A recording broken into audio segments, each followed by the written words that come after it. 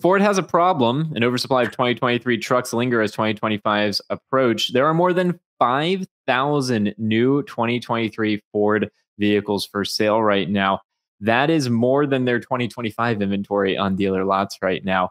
This is bad, man. This is really, really bad at Ford. You want my suggestion for them? They should check with the good folks at Stellantis as to how to handle this problem because they've been trying to deal with it for months and months and months now. So perhaps Stellantis could share some insights with them on what to do. Another example of this buyer's market, Dad. Ford has more 2023 new vehicles for sale than 2025's. It's 2 months. It's less than 2 months away from 2025. That's not ideal. Have they tried selling them? Apparently not. No, it seems like they've given up on that. No, I mean, so if you're in the market and you want a Ford, ask the dealer. We always preach this, right? Like, this is why we create CarEdge. Be empowered. Ask for the oldest one on the lot, or don't even ask for the oldest one on the lot. Tell them which one's the oldest one on the lot because you have the information. I was actually researching some vehicles this morning, one that I might have possibly be interested in, and I was looking at the photos, and one of the photos was the manufacturer plate, so I could see when it was manufactured, and it was manufactured in February of 2024. Let's just guess that it arrived at the dealership in March. It's still sitting there. Okay. Yeah.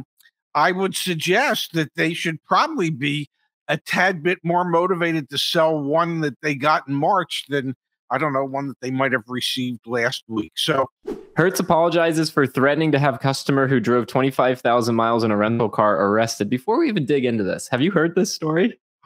No. I am excited. The company charged a customer a $10,000 fee for driving too many miles on a, quote, unlimited rental. Dad, this is actually, we're not going to watch the video, but this was posted on TikTok. I'll read the article too. Hertz is in a heap of public relations trouble once again.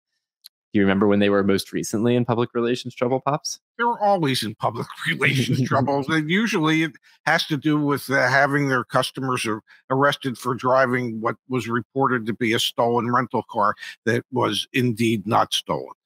All right, this time, a location manager threatened to have a customer arrested if he didn't pay a $10,000 mileage overage charge for driving 25,000 miles in 1 month. That's a ton of miles for a car to rack up in 1 month, basically doing around 1,000 miles per business day. But here's the kicker. The rental agreement was for unlimited miles. In the TikTok video, you can see the exchange between the Hertz manager and the unnamed customer becoming quite heated. Despite repeated pleas for sanity, the customer is faced with a choice of paying the $10,000 and walking out or continuing to dispute the charge and potentially getting arrested. It isn't clear what laws the customer was breaking that would result in their arrest. But when a so-called customer service professional becomes this belligerent, there's likely no reasoning with them. Dad, this entire thing is on video and on TikTok.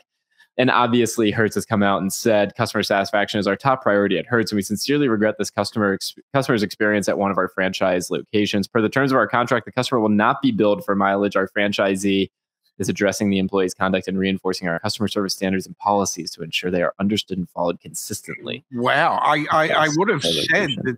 I would have said that perhaps there's some fine print that says unlimited mileage is limited to, but apparently in the contract, there is no fine print that says unlimited mileage is limited to X amount of miles.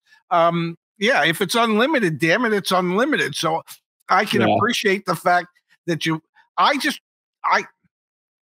would just have to question, how does someone drive 25,000 miles in a month?